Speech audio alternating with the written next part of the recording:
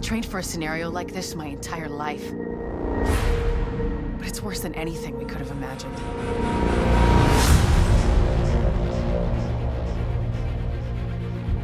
We don't have much intel, and we don't have the luxury of failure. Not with Manhattan under lockdown and Brooklyn on the brink. People like me, and you, we're what's left to hold the line. Every criminal group that we've been dealing with is controlling most of these neighborhoods.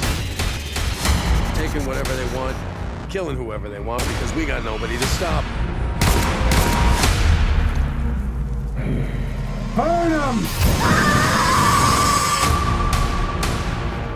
In an area this size,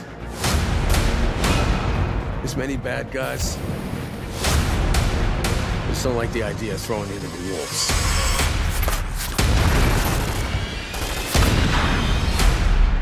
Captain, we are the wolves.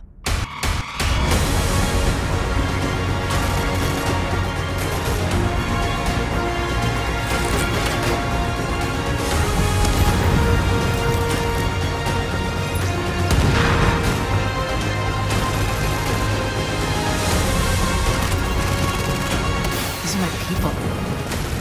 This is my city. We're taking it back.